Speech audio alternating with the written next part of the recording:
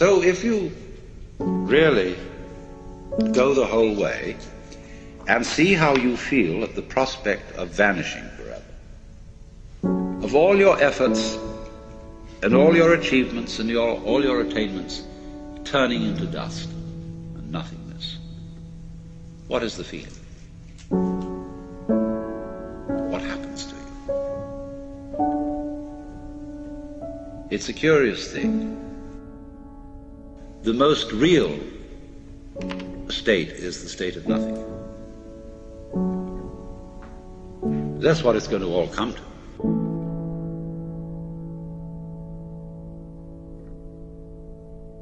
And for some reason or other, we're supposed to find this depressing.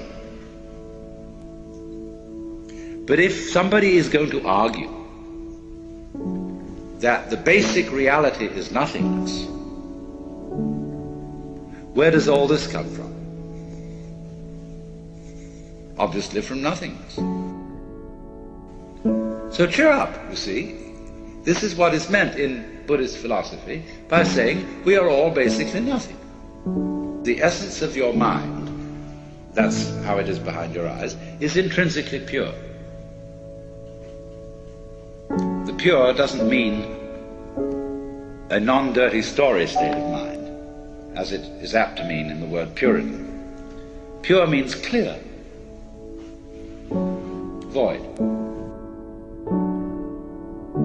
So you know the story when the sixth patriarch was given his office as successor. Because he was truly enlightened, there was a poetry contest. And the losing one wrote the idea that the mind, the consciousness, was like a mirror which had to be polished. And constantly I have to polish my mirror. I have to purify my mind, see? So that I'm detached and calm and clear-headed, Buddha. But the one who won the contest said, there is no mirror. And the nature of the mind is intrinsically void. So where is there anywhere for dust to collect? By seeing that nothingness is the fundamental reality, and you see it's your reality, then how can anything contaminate you? All the idea of your being scared and put out and worried and so on is just nothing. It's a dream. Because you're really nothing.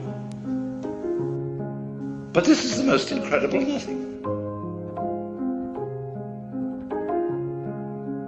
If you think of this nothingness as mere blankness, and you hold on to the idea of blankness, and kind of grisly about it, you haven't understood it. Nothingness is really like the nothingness of space, which contains the whole universe.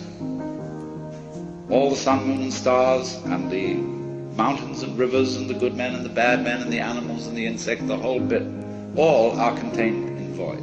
So out of this void comes everything, and you're it.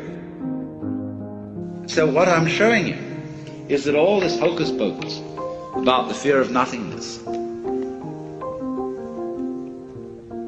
is that, truly speaking, nothingness is what we want to talk about when we talk about the spiritual. Only it's all been ignored. It's all been put down. You say, oh, nothingness. Bleh! Heaven preserve us from that. But that's where the secret lies. And obviously the secret always lies in the place you never think of looking for it.